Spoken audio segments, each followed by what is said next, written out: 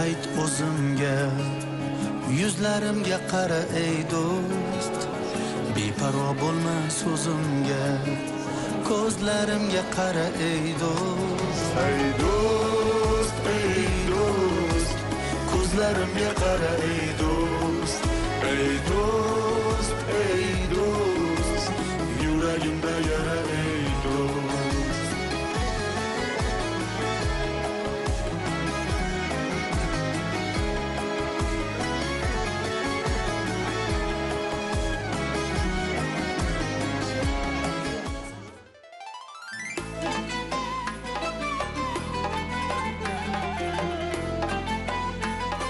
Do'stimga aytmay sen aytaman kimligingni deydi-yu, o'shaning uchun shu o'zimga o'xshaganligi uchun-da. Yaxshi ko'rasiz. Ha, shunday. Demak, bugun ba'zi bir sirlarni ham oshkor qilishga tayyormisiz? Endi odamning sirlarini bilmayman.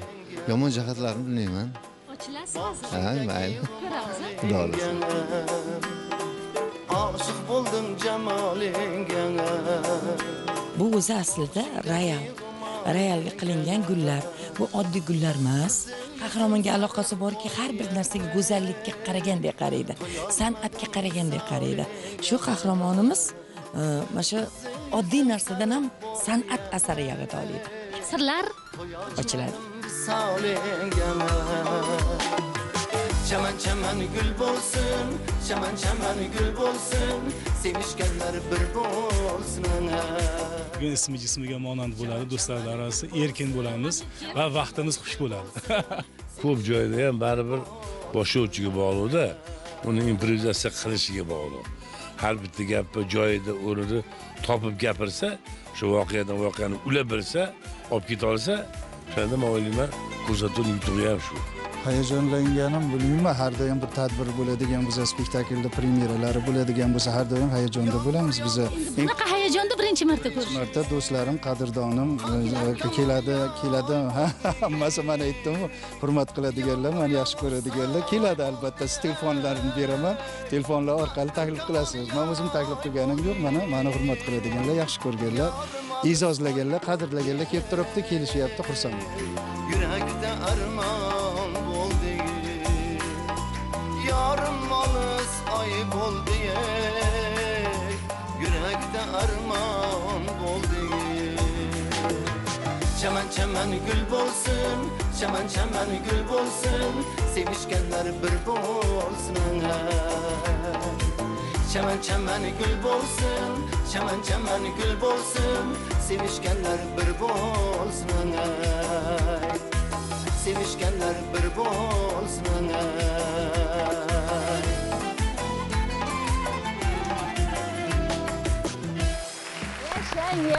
Yashang. Assalomu alaykum azizlar. Ana shunday ko'tarinki kayfiyat sizni hech qachon tark etmasin. Donishmandlardan biri yozadi. Dono odamni hamisha 3 xislati ajratib turadi. Birinchisi bu haqiqatga qarshi bormaydi. Ikkinchisi o'zining aytganlariga hamisha amal qiladi va yana albatta atrofidagilarning nuqsonlariga sabr toqat ila qaraydi va bunga qarshilik qilmaydi. Demak, bugun biz yana ana o'shanday dilbar do'stlar davrasidamiz. O'zbekiston Respublikasida xizmat ko'rsatgan madaniyat xodimi Erkin Hушвақтовning ana shunday qadrdonlari bugun davrada yig'ilishgan. Barchangizni xush ko'rdik. Bizdagi ma'lumotlarga qaraganda, onangiz Bibigul aya hamda dadangiz Boltaboy bobo haydovchi bo'lganlar, onangiz uy bekasi, dehqonchilik va kashtachilik bilan shug'ullanganlar. Oilada 6 ta farzandsizlar, o'zlari o'qimagan bo'lsalar ham hammani o'qitgan ekanlar. Bolalikdan boshqa bolalarga o'xshamagan ekansiz. Bizi qishlog'imiz Chambil degan qishloq, Sharqsabizda, o'sha atrofida tepaliklar, adirliklar bo'lardi. O'shanga men yaxshi ko'rardim. Bahorda ilk kunlardan shu qorlar erib ketmasdan, qorni orasidan boychechak chiqardi-da. O'sha boychechaklarda o'shalar juda ham yaxshi ko'rardim-da. Meni o'sha boychechakda umrini cho'zgim kelardi-da. Bilmayman bolaligimda. Uyga olib kelib turib, tomiri bilan olib kelib, shu yumshoq bir tuproqqa qo'yib, o'sha narsalarda uzoq tursa, uzoq shu gullab tursa, tez xazon bo'lmasa deb bilmayman, bolaligimdan shu narsalarga ishqiboz bo'lib yurardim. Ishqiboz bo'lgansiz, oilada 5 ta o'g'il, bitta qiz sizlar. Lekin o'sha uy ishlarini buyurishsa qochib qirga ketar ekansizda, ishlarni qilmay. Endi bu yaxshimi? Yo'q, bu yaxshi emas u. Lekin baribir qo'ylar bilan chiqib ishamni, yo qo'ylarni boqib bir yo'la isham qilardim, lekin ishdan qilmasdan qochib ketmasdim. Lekin aka-ukalaringiz boshqacha aytishdi. Iloji bor bitta narsa bo'lardi, o'sha tabiatga nima maxluq bo'lib, o'sha boyagi o'rikni gullaganimi, o'sha olchani gullaganmi, o'shalarga bir xayol bo'lib, termilib, bir mo'jiza ko'rgandek bo'lib qolib ketardim-da. Shoir tabiat vaqtga kelmasdim, bilmadim shunaqa. Shoir tabiat. Endi bizdagi ma'lumotlarga qaraganda qoningizda bor ekan. Bobongiz nazarimda rubob chertganmilar? Baxshilardi do'mbirasini otam ukalari o'sha bolaligida san otam aytardilar, sen o'sha mani akamga o'xshading, shu do'mbira bilan to'qib she'rlar o'qir, baxshilik bilan she'rlar to'qib yotardi, sen shunga tortding degan gaplari bo'lardi. Siz ham to'qib aytarmidingiz do'mbirada? Yo'q, to'qib aytmardim. Otam dostonlar o'qib olib kelib berardilar-da, boya kun tug'mish go'rovli dostonlari, avazxonlarni o'zlari o'qib berardilar. Shofyor bo'lsa ham shu bolalarimiz ilmli bo'lsin deganmi, shu adabiyotga ishqiboz bo'lsin deganmi, o'sha o'qib berganda o'shani ohanglari, she'rlari bor-ku, dostonlarda o'sha narsalar bolaligimda men juda hayratlangan, aytganingizdek o'sha narsa o'rnashib qolgan shekilli. Keyin men ham o'shanday bir o'sha daraxtlarga qarab, tabiatga qarab bir narsalar to'qisam, she'rlar to'qisammi degan fikrlar kelardi ichimda. Endi erkinlikni yaxshi ko'rgan ekansizda, Sharafjon so'zimizni avvalida aytdilarki, ular ham erkin, ham xushvaqt. Qanday qilib yomon ko'rsatuv bo'lishi mumkin dedilar. Ayni daqiqalarda Madaniyat va ma'rifat telekanalida Do'stlar davrasida ko'rsatuvni tomosha qiladiganlarga maxsus bir tanishtiruv lavhasini tayyorlaganmiz. Tomosha qilamiz, so'ng suhbatimizni davom ettiramiz. Marhamat.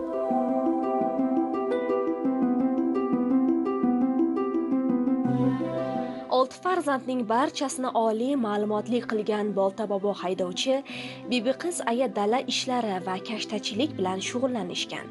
Oilaning ikkinchi farzandi Erkinjon o'smirlik yillardanoq o'zi pyesalar yozib, sahnalar qo'yardi. Irim-sirim asari o'sha paytlardayoq qishloqda mashhur edi. Bugun muxlislar uni Chimildiq, Qalliq o'yini, Andishali kelinchak, Sizsiz o'tmas kunlarim kabi qator pyesalari orqali yaxshi bilishadi.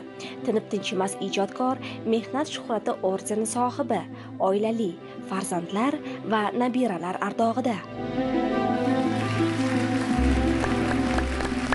Erkin aka, o'sha paytlar Chambil qishlog'ida Irim-sirim pyesasi bilan mashhur bo'lgan ekansiz. Bu 10-sinfda nazarimda. 76-yil o'qishga topshirgan, yiqilganman, kirolmaganman. Kirolmagandan keyin borgandan keyin vaqtim, umrim bekor ketmasin deb shu pyesalar yozib, qishlog'imizdagi bolalarni yig'ib, bizni o'sha dala joyimizda nima chordara deyilardi, shiypon deydi, o'sha joylarga olib borib turib, shu Irim-sirim uyda qo'yganmiz, uyda bo'lib sahna yasaganmiz, uyda aktrisa, aktyorlar kimlar endi? Aktyor qishloqda bolalari, nimalari, ayniqsa qiz bolalar ko'p o'ynamasdi.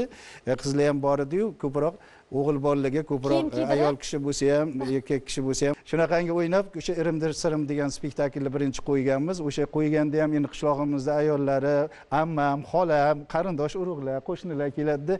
Bu meni qilyapti, bu meni tanqid qilyapti, bu menga o'xshayman degan gaplar hozir esimga tushyapti, eslatganingiz uchun. Shunaqa bo'lgan. Keyin Beruniy degan boya Abrayxon Beruniy spektaklini ham o'zimiz Chordarada qo'yganmiz. Shu do'stlarim bilan, qadrdonlarimiz bilan qo'yganmiz. Endi siz o'sha qishloqda qayerda janjal, qayerda kamchilik, qayerda o'sha noqislik bo'lsa, o'sha narsalarni o'zingizni sahnangizda olib chiqishni orzu qilgan ekansizda. Muqaddas opa, bu ham shunchaki emasda, o'sha paytdan yurak yongan.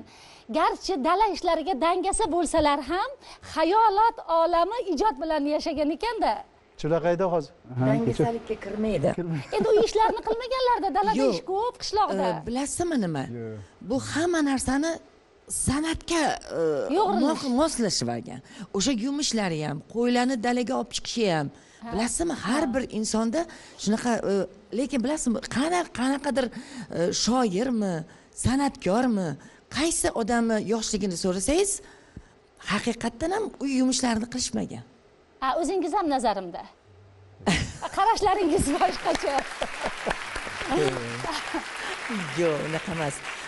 Aytmoqchimanki, qanaqadir boshqacha bo'ladi-da. Bu o'zini olami.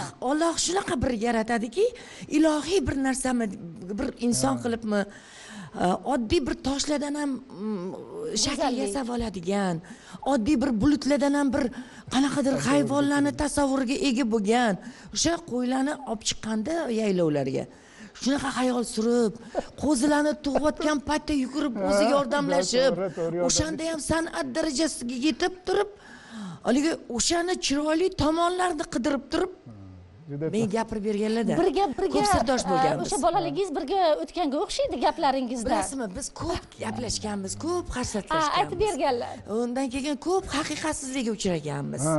Yo'q, endi qaysi ma'noda? Masalan, nima deydi? Masalan, asarimizni qo'ymoqchi bo'lganmiz-u, lekin ko'p tanqidlarga ega bo'lganmiz. Men bir narsani aytaman, Erkinga rahmat deyman. Mana shu darajada yurishimga. Edinam hech kim aytmagan shirin so'zlarni topib aytishga harakat qilaverman malikam. O'zimni tillardan bol tomtiradigan shahzodam. Osmonda yarqirab turgan Zuhro yulduzim. Porloq quyoshim. Qorong'u tunlarimni yog'du kabi yoritgan 14 kunlik oyim, oy jamolim. Nega 14 kunlik, 7 kunlik emas? Buzmang. 17 yoshingizda 14 kunlik oyda edingiz. Hozir u 28 kunlik oydaysiz jonim. Qarimman-da. Yo'q. Dilingiz ozorlanmasin. Men uchun hamon o'shasiz. Siz aytib bermagansiz. Yo'q, gaplashib o'tirganmiz, endi gaplashganda sirlashadi-yu odam. Erkin, bilasizmi? Mana bunaqa bo'ldi, anaqa bo'ldi. Endi mana bunaqa bo'ldi. Endi bilasizmi?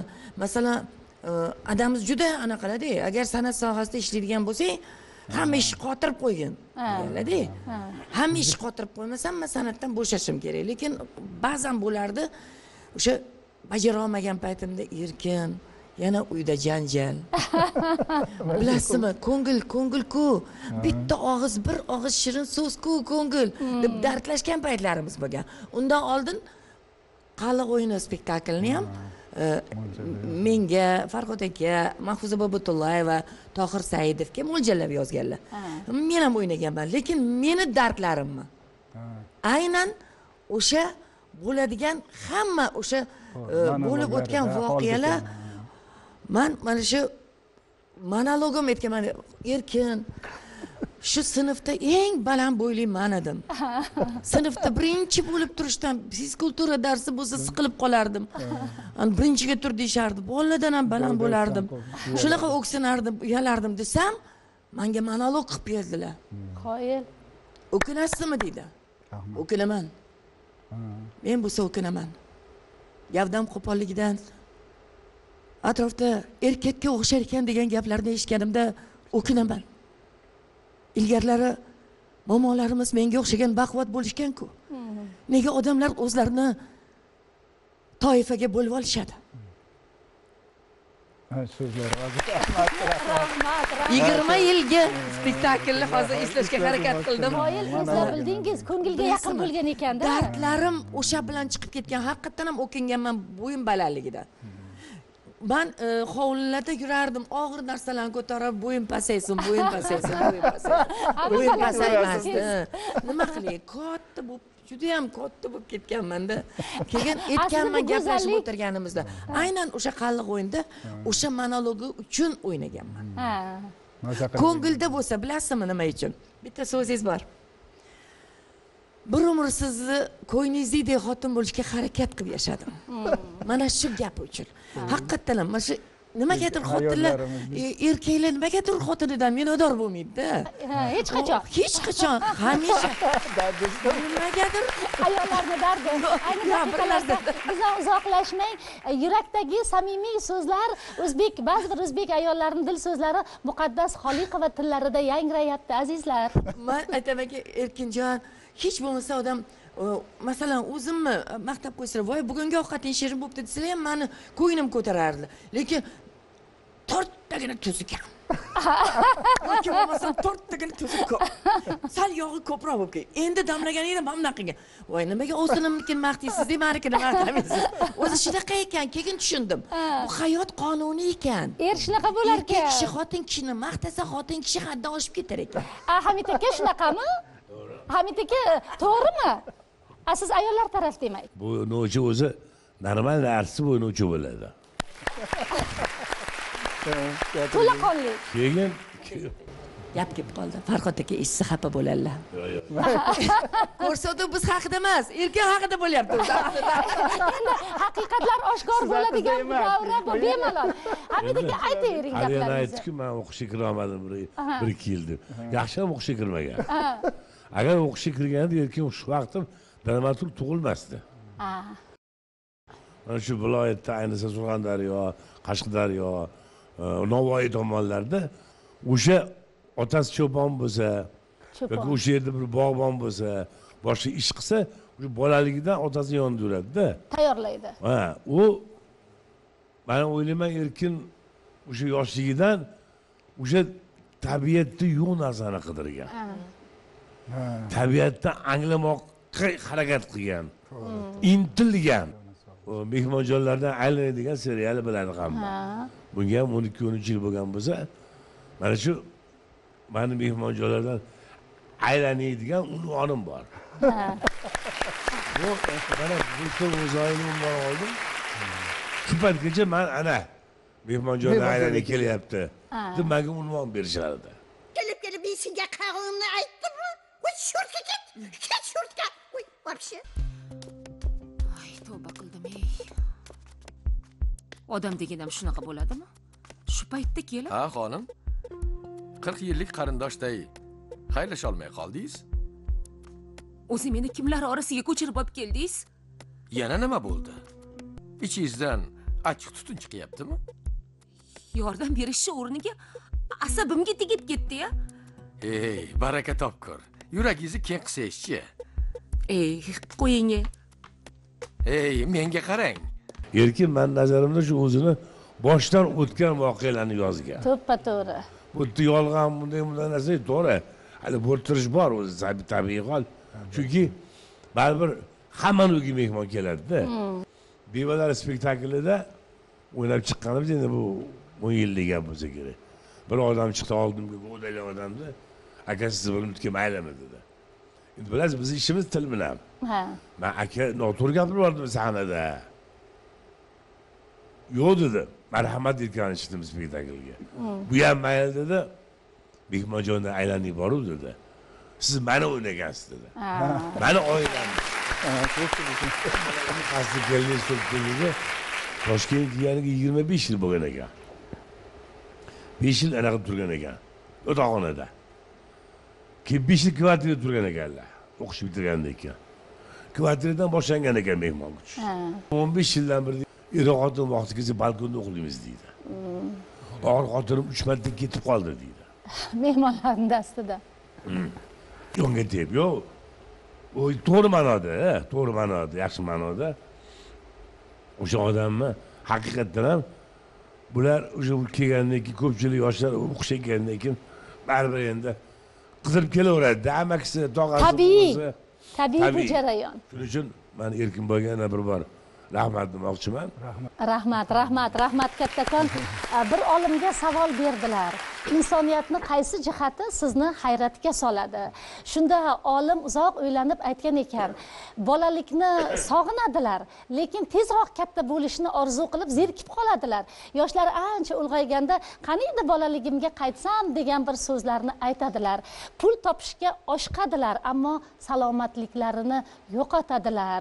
Erta bilan yashamaydilar, faqat bugun bilan yashaydilar u umrlari qanday o'tib ketib qolganini anglamay qoladilar. Demak, inson yashar ekan, atrofida mana shunday sadoqatli do'stlari bo'lar ekan, u dilbar yashashga, o'zidan nimadir qoldirib yashashga haqli deya olamiz. Shu ma'noda Erkin aka sizga savol bermoqchi edim.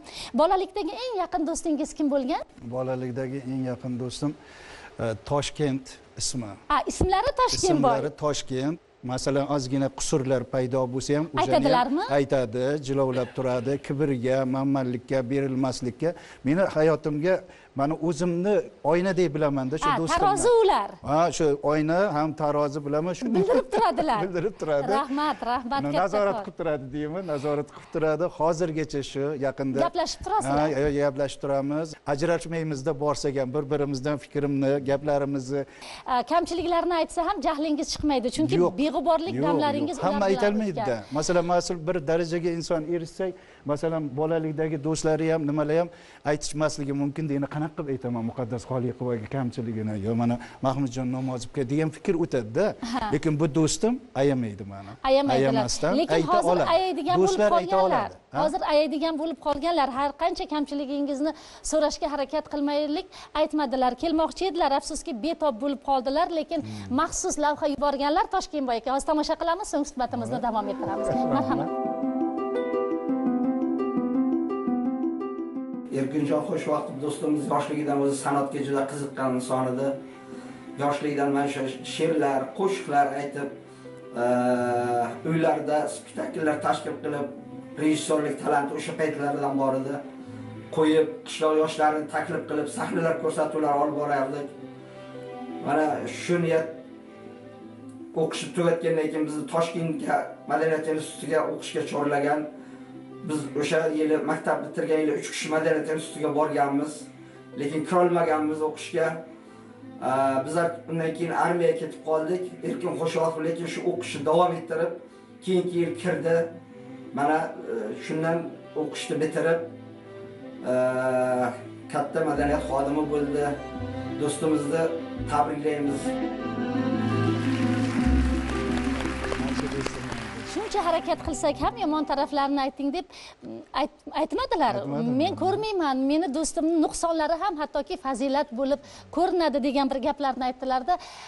Va yana o'sha biz hali so'zimizni bejiz boshlamadik. Oiladagi do'stlar eng yaqin do'stlar bo'ladi. Sizni boringizcha qabul qiladi-da Erkin aka. Albatta. Oilada kim yaqin bo'ladi? Sirlarni aytadigan. Shoiraxonday yaqin inson yo'q. Ayarkanlar. Mana shu boyagi mehmonjonlar degandagi boshligidan o'tganligini guvohiman. Qarindoshini, yon qo'shnisini, ovsini, qizini, qizi, navarasi o'qishga kirmoqchi ekan. Ana o'shani o'qitishadi, uyda olib o'tirishadi, ovqat hammasi ulardan. Qolaversa, общежитиеga ketaman desa qiz, yo'q-e, shoiraxon aytadilar. Yo'q, nima qilasiz общежитиеda? Biznikida qolavering.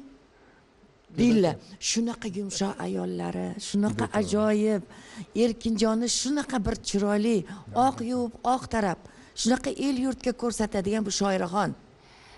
Biz shoiraxonni yaqindan bilamiz. Mana shu men endi shaqillab gapiraman-ku. Shoiraxon umuman unaqa gapirmaylar.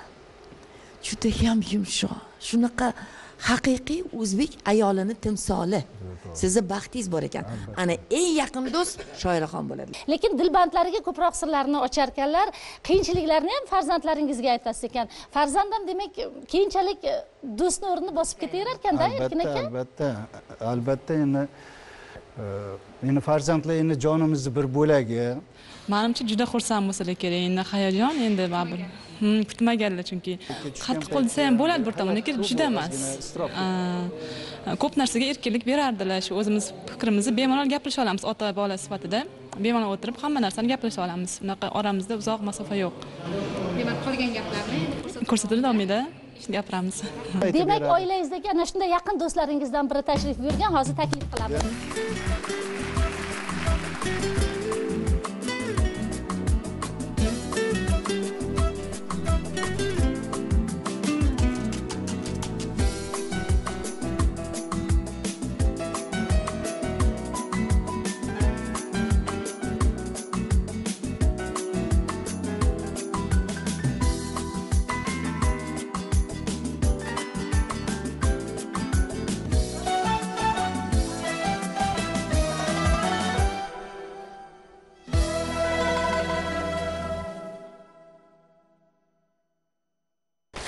Nozimaxon, men mana shu davrada o'tirib turib bitta hayot qonunini aniqladim. Hozir keldi shu fikr. Biz farzandlarimizni tarbiya berayotganimizda to'g'ri farzandlarimizga to'g'ri tarbiya berib turib, o'zimizga sirdosh va maslahat qo'y undirar ekanmiz. Hozir sizni shu hayotingiz shu ko'z oldimga kelib turib, mana maslahat qo'y. Haqiqatan ham meni ham farzandlarim maslahat qo'y, do'stimiz, aybimizni ayta oladigan. Uni nimaga chiqqanda unaqa qilmang yoki bo'lsam dada mana bunaqa yozmang, mana bunaqa yozing degan fikrlarni bildiradigan farzandlarimiz katta bo'libdi. Beminnat do'stlarimiz. Har bir inson farzandini shunday tarbiya qilish kerakki, kelgusida o'ziga do'st bo'lsin.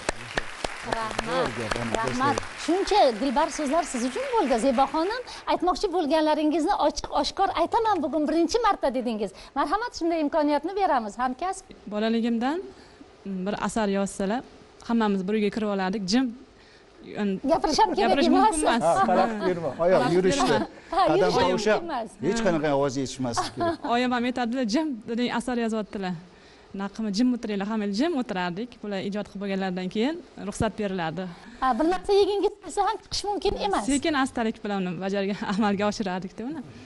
Keyin har doim shu yozib bo'lganlardan keyin birinchi shu menga murojaat qilardilar. Hozirgacha shunaqa ekan-ku.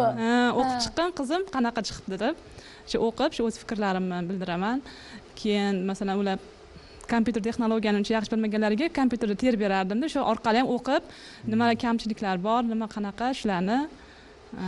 Endi kamchiliklarni aytsangiz, jahllari chiqib, hali seni tajribang yo'q, kim qo'yibdi senga aytishga degan bir gaplarni ham do'stona aytadilarmi? Rostini ayting-da bugun endi. Yo'q, to'g'ri qabul qiladi har doim, to'g'ri. Hamisha. Hamisha, ha.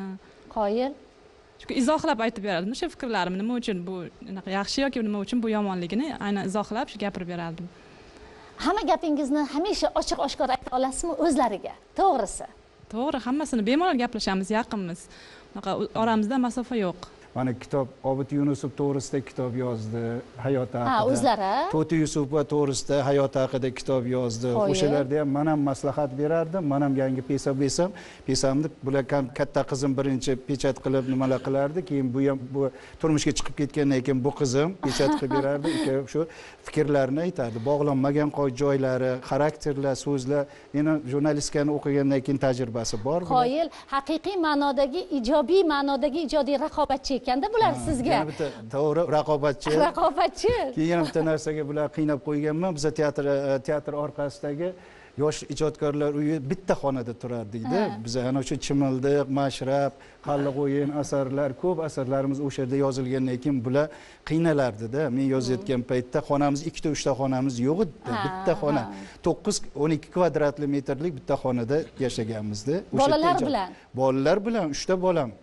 O'g'limiz bor, 3 ta o'g'limiz, 5 kishi bo'lib o'sha yerda yashaganmizda men kladovkasi bo'lardi. O'sha kladovkada men yozardim-da. Kichkina kladovka bor o'sha yerda. Kladovkada yaralgan asarlar shunchalik mashhur bo'lib ketdi. Demak, endi ijodni boshlaydiganlarga bu tavsiya desak ham xato qilmaymiz, chunki bahona qilishni keragi yo'q. Yo'q, ijod qiladigan bo'lsa bahona yo'q, Xudo bersa qalbiga. Keyin bular qiynaganimni hozir aytaman, oyoqda uchida yurishardi. Ovqatga ham, masalan, men ijodxonaga kirib ketadigan bo'lsam, hozirda keyin yosh katta bo'lgan paytlarida, yana 3 xona uyimiz bo'ldi. Juda katta davlatimiz tomonidan uylar berilgandan keyin o'shanda ovqatga chaqirishga ham cho'chib turishardi-da. Shoirani agar keladigan bo'lsa, urushib berardim-da, ayolimizni urushib beramiz. Ovqatga chiqing degani uchun. Kengishlarga yetadi-da. Ha, urushib qizlarni keyin kichiklarini jo'natardi, sekin borib dada hozir endi navaralar jo'natadi. Navaralar jo'natadi. Hozir ham o'sha holatmi? Ha, shu holat hozirgacha. Yozayotgan paytda sizga haykal qo'yish kerak ekan. Aslida mana shu muvaffaqiyatlarning 80% sizniki ekanligiga amin bo'ldik. Olqishlar bilan qutlaymiz. Rahmat, rahmat kattakon. Rahmat.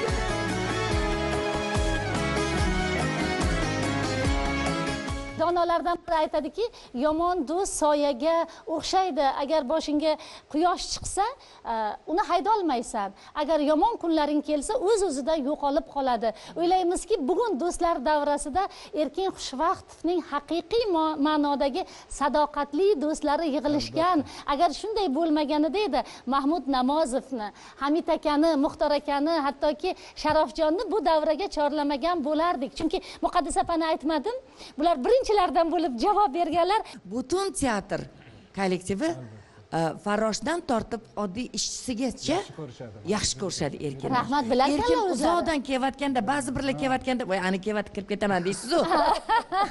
Yo'q, Erkin kelayotganda kutib turamiz, to'xtanglar.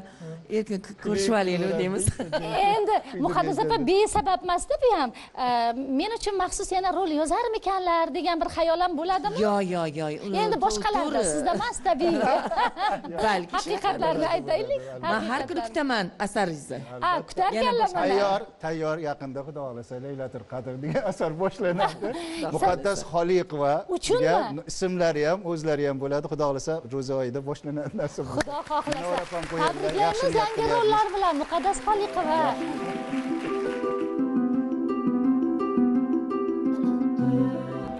Erkin akani boshqalardan ajralib turadigan jihatlari nimada farqli turishi? Beton xafa bo'lganda ham bilmaysan, xursandligini kulib tushunaman, deyman, odam gaplashib turgan kayfiyat berar ekan. Kayfiyat, xursandchilik beradigan inson. Ko'p ko'rishmaymiz, lekin ko'rishganda bir chiroyli, bir xursand bo'lib ketaman, shu kunda omadim kelgan kunda deb hisoblayman, vaqtni ko'rgan. Shu odamning omad keldi, shu omadli ham menga o'xshab, menga ham kelsin deb niyat qilaman. O'zimning ishim soham boshqa, uniki boshqa. Chunki uniki yozuvchilik, meniki hunarmandchilikka taalluqli bo'lgani uchun. Lekin aytaman, kam ko'rishib qolamiz. Ko'rishganda ham xursand bo'lib ketaman. Shu odamni bugun men shu odamni Xusvaqtov ko'rganman.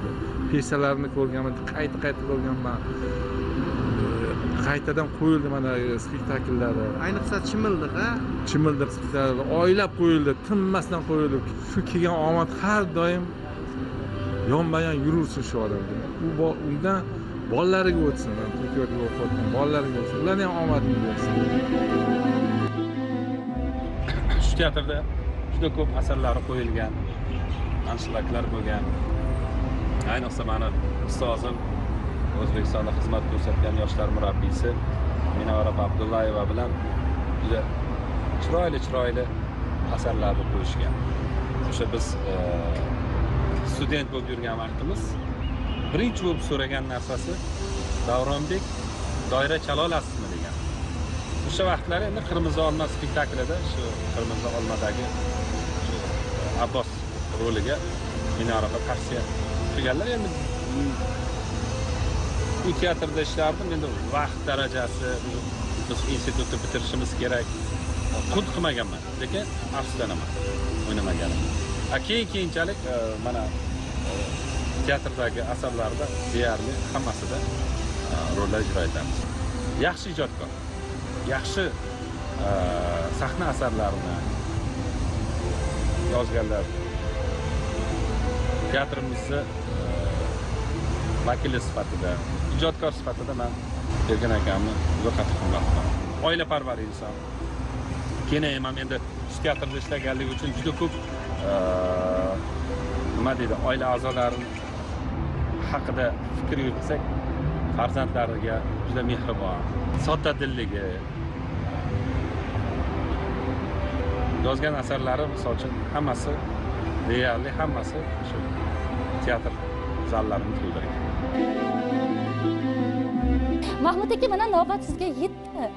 Siz bilan Erkin Xusvaqtovni bog'laydigan rishta. Yaqin bo'lganimiz bu shu Chimildiq kinosi suratga olinish sabab Erkin aka bilan yaqin tanishdik va shundan keyin mana orada hozir 20 yildan oshgan bo'lsa, 20 yildan buyog'ida bir yaxshi do'st, og'ayin bo'lib qoldik deb o'ylayman. Do'stingni aytgin, men seni kimligingni aytaman deganda, shuning uchun Erkin aka ham haqiqatan shu juda ko'p jihatlari balki menga o'xshadi. Bizlarda endi Ahmet shunaqa gaplar borda, o'zimiz o'rtoqlarimiz ichlarida, yoki bir nimalarda bo'lib qoladiki, keyin bir ko'rishib o'tiraylik, bir-birimizni maqtab o'tiraylik deyiladi. Haqiqatan bu dunyoda bir 5 kunlik dunyo o'tadi, ketadi degan dunyoda yaxshi ko'rgan odamingizga ham o'zingizni yaxshi ko'rganingizni aytsangiz, yoki u ham sizga aytsa, bu hayotda mazmuni ham menimcha shunaqa bo'ladi deb o'ylayman. Bu kishi to'xtamasdan meni maqtaydi. Masalan, men ham bu kishini shu maqtaymanki, sababi yoqadi, chunki bu odamni o'sha aytgan gaplarida samimiylik bor. o'sha aytaman xuddi o'zingizni masalan men o'zimni ko'rganda bo'laman. Agar ijodiy tomondan olib qaragan bo'lsak ham o'sha o'zining o'rligi bor. O'sha qaysarligi bor. O'sha o'zi aytganingizdek didi bor. Mana shuning uchun ham men Erkin Xushvaqt bo'lib shu o'zini yo'lini topgan bir shunaqa bir shaxsga aylandi deb o'ylayman. Masalan, qaysarliklari do'stligingizga pand bermaydimi? Ba'zan shu noto'g'ri bo'lsa ham fikrlarida tursalar. Menga masalan mana shu hozir birinchi aytgan qo'shig'imiz mana shu chaman qo'shig'ini aytganimiz bu kinoda aytdik. Kinoda aytganimiz endi kinoning imkoniyati kichkina nima deydi, qo'shiqqa imkoniyati kichkina bo'lganligi uchun u yerda ikkita kuplet bo'lgan edi. Keyin Erkin akaga aytdim, Erkin aka mana shu qo'shiqda ham tadbirlarga borsam shu qo'shiqni ham so'raydi. Shunga yana biron kuplet qo'shib bering. Qo'shsak, shunga bitta yozib bersin. Qanaqa ijodiy hamkorlikda bir degancha yozib berdi. Haqiqatan shunaqa o'zimga shunaqa tushdi, ma'qul keldi. Pandemiyalar endi boshlanib, boshqa bo'lib, kasal bo'lib, inchunun biz ham ozgina kasal bo'lib tuzalganimizdan keyin masalan shunda Erkin aka endi tuzalib chiqib kasallik esimizdan chiqib ketgan. Shunda Erkin aka Mahmudjon boryatdim, uyingizga boryatdim. Ozgina yo'llar ochildi boshqa. Ha keling bir to'p kitob olib kelibdi-da. Mana shu kitoblarni o'qing. Bari uyda hammamiz karantinda uyda o'tirib, biz boshqa o'tirib biz ko'p kitoblar olib kelib, boshqa mana shularni o'qing. Endi demoqchimanki, o'sha she'r kitoblari yana o'ziga ma'qul bo'lgan bitta o'zining she'rlari emas, butun juda katta bir 10 dan ziyod kitob o'sha o'ziga ma'qul bo'lgan shu avtorlarning she'rlar kitoblarini olib kelgan, ya'ni o'ziga ma'qul kelganlarini belgilab ham qo'yibdi. Endi o'sha o'zini didini, dunyoqarashini ko'rsatishdi. Demoqchimanki, baribir mana shunaqa bir yaxshi do'st, yaxshi og'aynim borligidan juda xursandman. Rahmat. Mahmud aka, endi sizni chiroyli sohir ovozingiz borligini butun xalqimiz yaxshi biladi. Ayni daqiqalarda mana Erkin Xushvaqtov siz so'rasangiz ilhomlari o'sha paytda kelib, yarim soatda qaytarar ekanlar. Balkim sizda ham hozir shu qo'shiq aytish ilhomlari qo'zg'alib, aytgingiz kelayotgandir. Shunday imkoniyatni beramiz. Bu do'stlar davrasi. Bir narsani aytmoqchiman. Juda ko'p gapiraman-da. Yaxshi, zo'r gapiryapsiz. Sizga mumkin. Bilasizmi?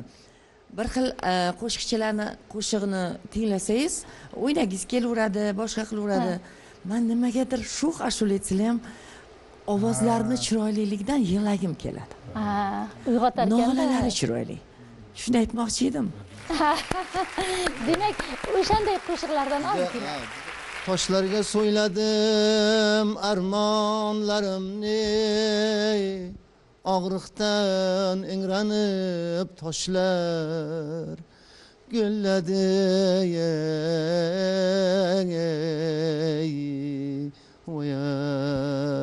Yashang.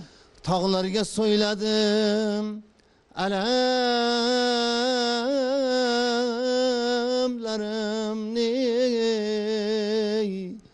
o'kirib tog'lar yig'ladi.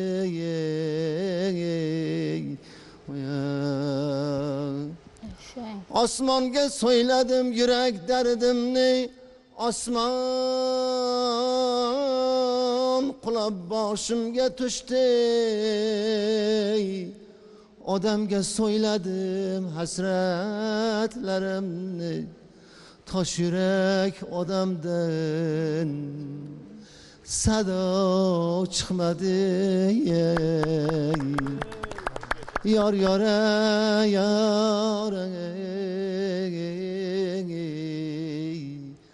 tosh yurak odamdan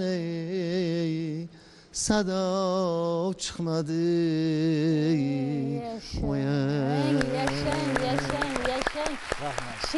She'r bilan o'sha musiqa, ovoz, she'r va shakar bo'lib ketganda bir-biriga jipslashib, beixtiyor istasangiz, istamasangiz o'sha bolalikni go'zal onlariga sayr sayohat qilganday bo'lasiz.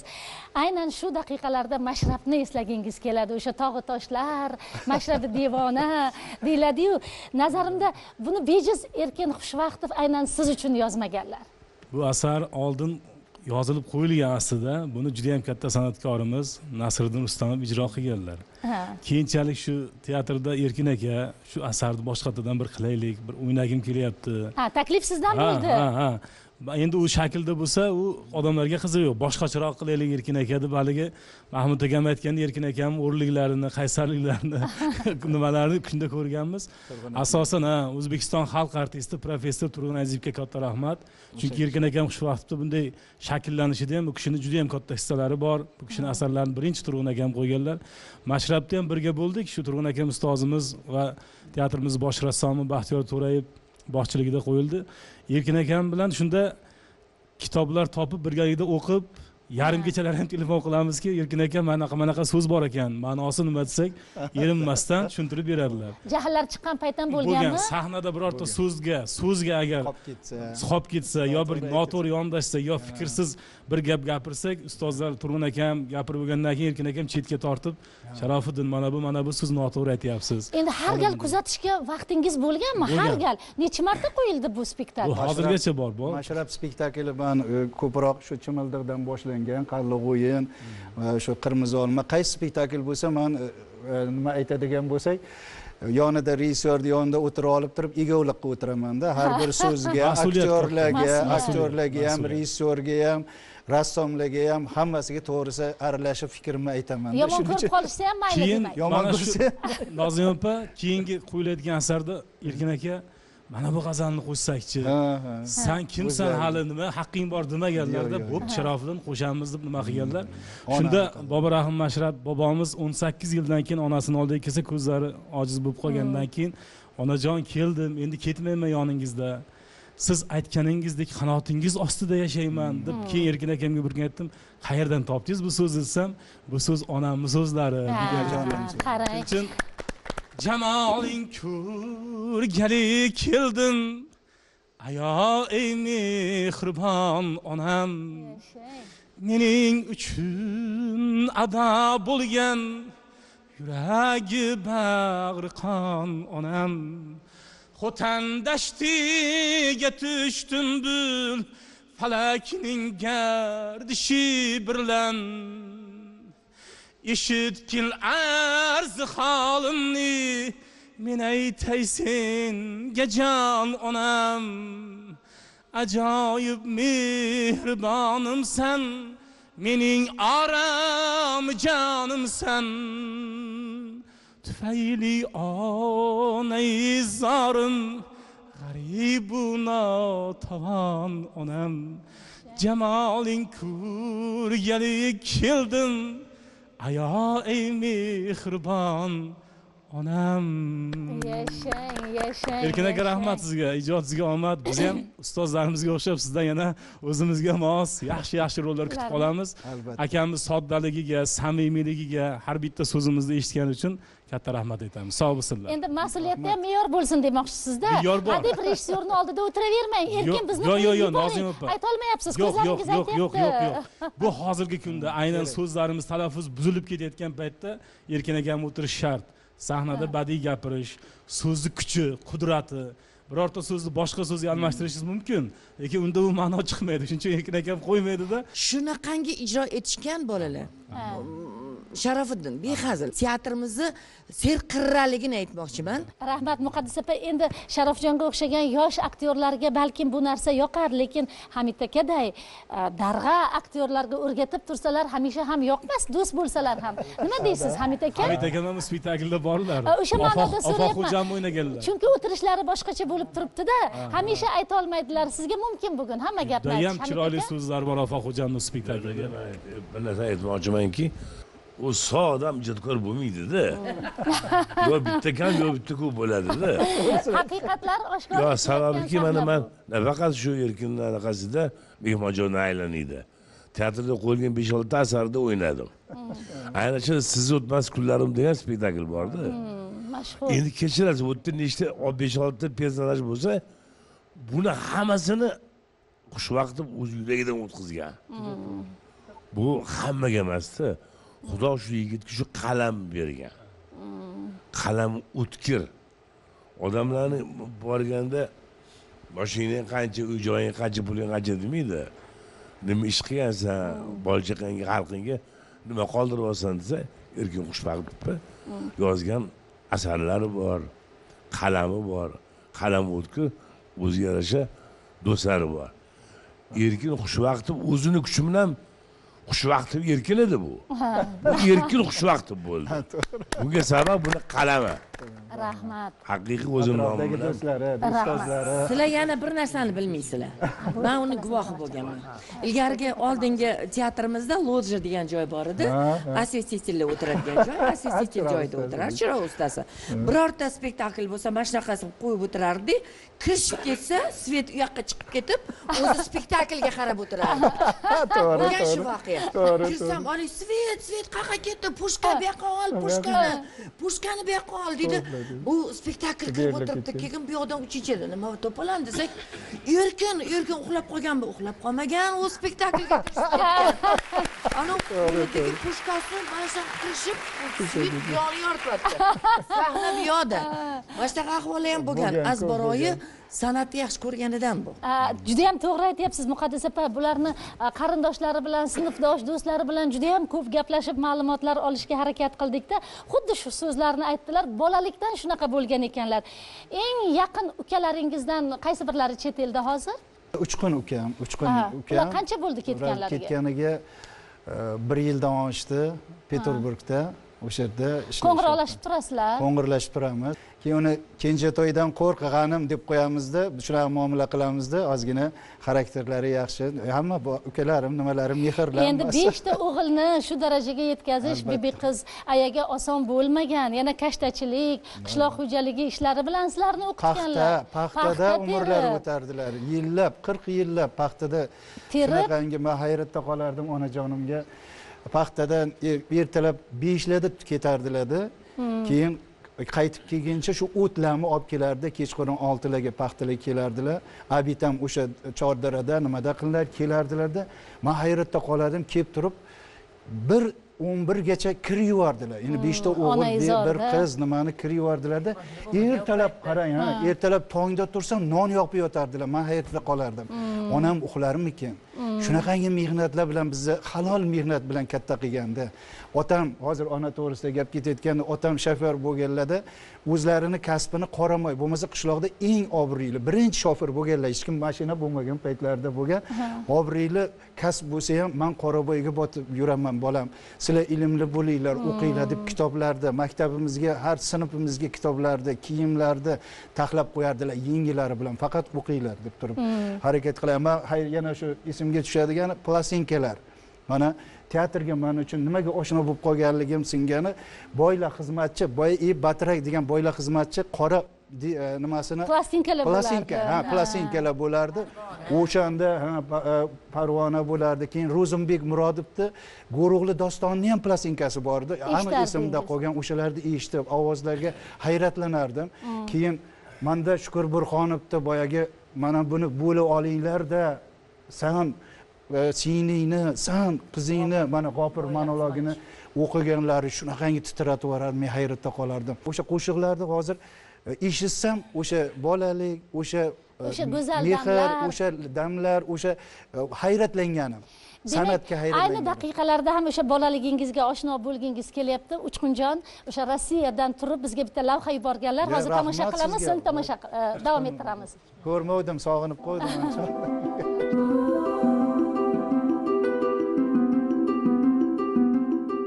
Yoshliklaridan faqat kitob, dastonlar o'qib yurardilar-da.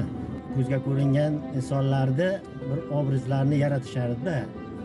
Hamro momo degan bordi, pochchamizni, Kamsomol pochchamizni oilalari, Suvi buvoni oilalari bor, Izzat momo, bir chiroyli xarakterga ega ayollarni xarakterlarni yaratganlarini bilaman. Urushib so'kmaganlar, lekin yaxshi o'qiylar. Kitob o'qinglar derdilar-da. Urib so'kmaganlar. Majburlar. Lekin oilamiz hammasi yaxshi chiroyli o'qigan. Oilada 6 kishi bo'lsak ham, hammamiz ham oliy ma'lumot. Qishloqlardan Hoji Maydon, Chambil, Dayak degan qishloqlardan birinchilardan bo'lib shu oliy universitetga kirgan insonlardan bittasi bo'ladilarda. Paxta terishga onamlarga yordam qilardilar, yurardi. Texnikaga ko'p qiziqmaydilar. No 5 ta oilada o'g'il bola bo'lsak, texnikaga qiziqmaydi, faqat yo'llariga yurishni yaxshi ko'radi. Qo'shiq aytib, ijod qilib, yonga yurishni yaxshi ko'radi. Lekin haligacha texnikaga qiziqmaydi. Rahmat kattakon. O'xshaysizlar ekan-a? O'xshaymiz. Ko'proq otamga o'xshaydi, men onamga o'xshayman, shu otamga o'xshab ketadilar. Otam ham aytdimmi, juda adabiyot san'atga bizlarda Shinavanda inson bo'lganlar. Shinavanda bo'lgan, singdirgan insonlar bo'lgan. Endi sizga ham shinavandalar juda ko'p ekan. Ayniqsa jurnalistlar sizga juda oshiqi beqaror ekan. Albatta, radioda qaysi jurnalistlar bilan ko'proq ishlaysiz va ishonasiz o'zingizni o'sha savol-javoblariga? Ko'pda. Siz o'ylaguningizga qadar Muxtor aka aytmoqchi bo'lganlarini to'plab turuvdilar. Marhamat Muxtor aka. Yashashdan maqsading ne uchun edi? Senda yaxshilikka tilak bo'lmasa, har inson tug'ildi, yashadi, o'ldi, yod etmaslar nomini kerak bo'lmasa. Bu satrlar taniqli hofiz Halimjon Jo'rayev, bu Sherali Jo'rayevning ukalarini mashhur qo'shiqlardagi bu so'zlar. Endi men o'zim huquq sohasida, huquqni himoya qilish sohasida ishlab 30 yildan ortiq ishlab iste'foga chiqdim. Muxtor aka, aynan Erkin Hушвақтов bilan sizni bog'laydigan rishtani bizga aytib bering. Mana shu bir kitob qilish zarurati paydo bo'ldi. Erkin aka bizga nafaqat do'st, menga ustoz hisoblanadilar. Rahmat. Mana shu ko'p yozib to'plab yurgan asar, o'sha kichik mashq, she'rga o'xshagan narsalarni demak kitob qilishga botin olmasdim. Keyin Erkin aka bilan maslahatlashib 2018-yilda mana shu demak shu kitobcha yashashdan maqsading ne uchun edi degan birinchi kitobimni chiqardim. Erkin Hушвақтов bilan. So'z boshida yozib beradi. Mana shu qobusnomani mana demak Bahrin aka Valiyev bilan birgalikda mana shu qobusnoma asarini chiqardik. Mana shu kitoblarni dunyo yuzini ko'rishida Erkin Hушвақтовni benihoya xizmatlari bor. Rahmat. Fikrlaringizni hali yana davom ettirasiz. Men tajribamda birinchi ko'rsatuv qanaqa chiqar ekan, men hozir to'g'risi hayajondaman, lekin birinchi ko'rsatuv, lekin eski qadrdonim bilan, eski do'stimiz bilan, ustoz ijodkor bilan bo'layotganligi meni quvontiryapti. Shu ozgina ruhlantirib turibdi va yana bir narsa kuch beryapti shunga. O'sha teatr sahnasiga, katta bir ibratxona sahnasiga o'sha jaydari ruhni olib kirganligini, o'sha tog'larning havosini olib kirganligini, o'ziga xos tabiatini, o'zini xarakterini olib kirganligini alohida ta'kidlamoqchiman. Moganda men baxtli ijodkorman, chunki Yoshlar kanali ilk paydo bo'lgan yillarda mana shu xalqimiz sevimli ijodkori bilan ilk bora mikrofon qarshisida jonli efirda suhbat qilish baxtiga muyassar bo'lganman. Faqat yaxshi tomonlarni gapirmoqchimisiz bugun? Injiqliklarni ham gapiraman, lekin demak qolgan gaplarni ko'rsatuvda qizg'anchiqliklarni ham aytaman, kitob bermaydilar. Hozir Erkin akaga savol bergan edik.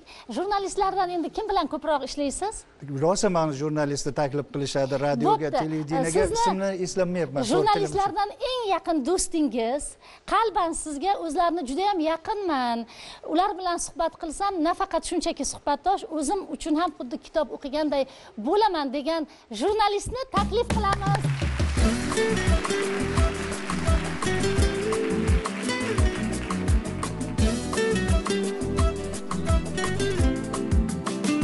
Aytmasdan surpriz tariqasida keldim. Menimcha juda ham xursand bo'ladilar, chunki o'zim dadam bilan ruhiy jihatdan ham maslahatgo'y sifatida eng yaqinroq ko'p maslahatlashgan, gaplashadigan qizlar men bo'laman.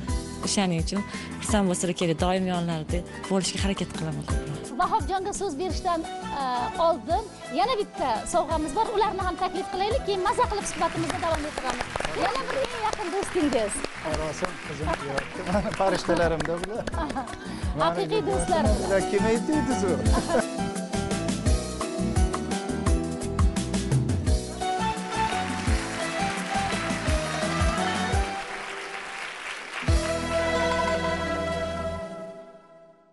Jurnalistika fakultetini bitirib kelgan birinchi o'sha Yoshlar kanali jonli efirda o'tirgan yigitga shunaqa bir katta zabardast ijodkor bilan to'g'ridan to'g'ri 1 soatlik muloqotni ishonib topshirishgan.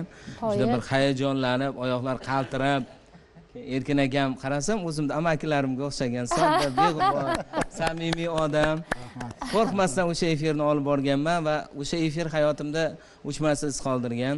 Injiqliklarni ham aytib o'tdim. Ayting, shunaqa joylardan ayting. Kitobga qizg'anchiqliklarni ham aytdim. Mana kitob olib kelsalar ham efirda bermay ketardilar. Bitta o'zi bitadi. O'zlarini qolgani berib yo'q, bermaganlar. Erkin aka, endi o'zingizni kitobingizni bering-da, hech bo'lmasa sotib olamiz. Juda bo'lmasa. Sotuvda ham yo'q, o'zimda ham yo'q. Sotuvda ham yo'q. Shunaqa bo'lib qolyapti. Boshqa oila a'zolariga nisbatan men juda ham yaqinroq o'zimman o'zi aslan. Bulardan ham ko'ra. Zebo xonim sirlari ochilyapti. Aytib bering endi o'sha joylarda. Chunki men umuman hayot yo'limda kasb tanlash, do'st tanlash, qanaqa kitob o'qish, har bir hayot yo'limda bo'layotgan voqea, hodisalar hammasida dadam bilan maslahatlashaman. Meni sirdoshim dadam. Oilaviy masalalarni hamma, oilaviy masalalarni, turmush o'rtog'ingiz bilan kelisha olmasangiz ham dadangizga aytasizmi, opangizga aytmay. Qoyil, haqiqiy do'st-ku. Men dadamga aytaman, hech kimga aytmayman. Qanaqa qabul qilasiz, Erkin aka? Oyingga ayt, bu ish ayollarning ishi. Yo'q, endi biz endi shunaqangi tarbiya bo'lganda, bu aytadi, ochiqchasiga o'zini maslahatlarini oladi, meni fikrimni oladi, muammolari oilalarda bo'lsa ham muammolari ikkalasida ham bo'ladigan bo'lsa, men iloji boricha to'g'ri maslahat berishga harakat qilaman. Oyisiga ham aytadi, lekin ko'proq Shoirapani aydilar. Aytadi, bilasizmi, Shoiraxonni tarbiya qilgan qizlarini uyida muammo bo'lish kerak emas. Qoyil, yashang. Muammo bo'lmagan. Yana gapingiz qoldimi? Muqaddas opa, juda ham intiq sizni fikrlaringizga. Biz 5-kitobimizni shu Navro'z ayonida chiqardik. Shu ustozni men tabriklab, shu kitobim bilan meni yurtim deb bu yerda atoqli shoirlarni she'rlari bilan bezadik. O'zimni ham bahoriy qudrat she'riy mashqlarimni kiritdim. Shu ustozga shu kitobni sovg'a qilib olib kelaman. Yashang. Rahmat sizga. Yoshlarga rahmat. Hayotni sevishingiz, turishingizda bilinyapti. Suhbatimizni boshida zikr qildik, ota-onangiz oliy ma'lumot olishlaringizni, katta sahnalarda bizning ham farzandlar kuni kelib so'z aytarmikan, bir orzularni qilganlarini aytdingizda, shodimon kunlaringizni ko'rishdimi ular? Unvonlar olganingizni, albatta e'tiroflarga, olqishlarga sazovor bo'lganingizni ko'rishdi. Albatta, keyin spektakl Chimildiqda premyeralariga kelganlar, kelganlar, premyeralariga kelib qatnashganlar. Onam 2 yil oldin olamdan o'tdilar, 86 yoshda. Sabr meni hayotimda, masalan, 20 yil chiroq ustasi bo'lib ishlaganman teatrda. 20 yil ishlaganmisiz? 20 yil chiroq ustasi, 2 ta diplomim. Masalan, San'at va madaniyat institutini rejissyorlik bo'limini tugatganman. Izzat Sultonni dramaturg Izzat Sultonni qo'lida oliy dramaturgiya kursini tugatib ham Chimildi, Qalliq o'yin, Qirmizi olma, Mashrab, Andishali kelin qo'yilganda ham elektrik bor. Ko'ngil degan spektakl qo'yilganda ham elektrik edimi? Yo, unda boshqa tarzga o'tganmidi? Yo'q, boshqa lavozimga o'tmaganda aytyapman, o'sha ko'ngil. O'shanda ko'ngilda ham hozir yana bitta narsani aytmoqchiman. O'shada elektrik bo'lib ishlab turib o'tgan paytda qilingan bu bizning sabrimiz. Muqaddas 60 ga kiradigan bo'ldi. Yosh aytmaylik, yoshligi paytda menga 18 ga 60 ga kiradigan bo'ldi. Bundan 12 yil oldin. Gapni ham shu demoqchi emasdim, aytib qo'ydilar o'zlari. Men bitta narsani aytaman, menga bir shu yoshga mo'ljallab ta'sir qilinsa ko'ngil yozib bering dedi. Bilasizmi, 2-3 kunda yig'ilib yozilgan asarda o'qib, men shu asarni bir o'qib ko'ring dedim. Teatrda ketyapmiz, duch kelyapmiz, Muqaddas bu sizga edi. Men shuni bir o'qib ko'ring dedimda, o'qib kelib, o'sha yakshanba kuni ekan, erta-erkin hech esimdan chiqmaydi, telefon qilib yig'layaptilar. Mana shu yig'ladim ko'ngilda o'qib, erkin, xudo xolasa zo'r, meni yozibsiz, juda ham mo'ljallaganman-da. Mana shu darajaga erishishingizda do'stlaringizni foiz misolda oladigan bo'lsak, necha foiz xizmati? Foiz endi nima deymiz endi? 80-90%lar. 100%. Jaloliddin Rumiy hazratlari aytadilarki, butun koinotni bog'lab turgan bir kuch bor. U ham bo'lsa muhabbat. Muhabbatsiz kishidan dunyo qo'rqadi. Buni unutma.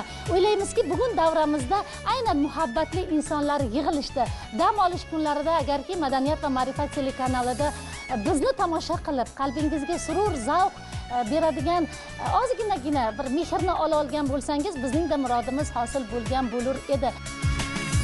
ko'nglimdan kechgani ko'zimda ayon, qismat qarshisida qilmayman faryod. Ko'nglimdan kechgani ko'zimda ayon, qismat qarshisida qilmayman faryod. Garchi yuragimni tilsa-da armon, baribir men seni sevaman hayot. Garchi yuragimni tilsa-da armon, baribir men seni sevaman hayot. Yaxshilik deb urar yurak nidosi, yashashga chorlaydi ohang rabosi. Yaxshilik deb urar yurak nidosi, yashashga chorlaydi ohang rabosi. Kelsa ham boshimga mingta balosi, baribir men seni sevaman hayot. Kelsa ham boshimga mingta balosi, baribir men seni sevaman hayot. Gaplarimizda ko'p edi, endi bu yerda hamma oratorlar o'tiribdi. Siz kamroq yutdi. Bu shunaqa. Qo'shiqdek sor qildingiz lekin. Sizga navbat bermasdan mikrofonlarni olib qo'yib gapirib oldim. Uchun onimni yarimta qilmoqchi bo'ldingiz lekin. Chunki Erkin haqida gapirganda to'lib toshib ketamiz. Har qancha gapirsangiz, baribir har bitta ijodkorga, ayniqsa aktyorga e'tibor kerak ekan. Tepada turgan rahbariyatdan birinchi navbatda uni qilayotgan ishiga baho qo'yib pulni ko'tarish kerak edi. Biz aktyorlarchi yosh bolaga o'xshaymiz-da. Buni qarab turaman, mana hozir Erkinning bugungi bo'lgan do'stlar davrasida ko'rsatuvi, boshqa ko'rsatuvlar bu shu insonga bo'lgan e'tiborda. Bu yana ham harakatga tushib ketadi. Yana ham qilmoqchi bo'lgan ishlarni, yana ham yangilarini qilmoqchi bo'ladi. Bu faqat yaxshi narsa. Juda ham ulug' ish, juda ham savob ish.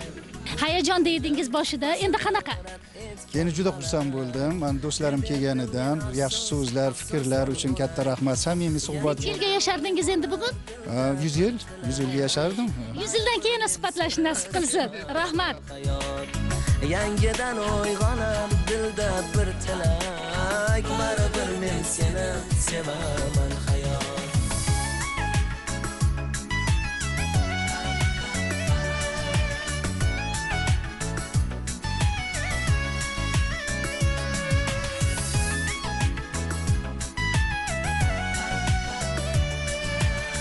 Baribir men seni sevaman hayot. Ey do'st, ko'zlarimga qara ey do'st.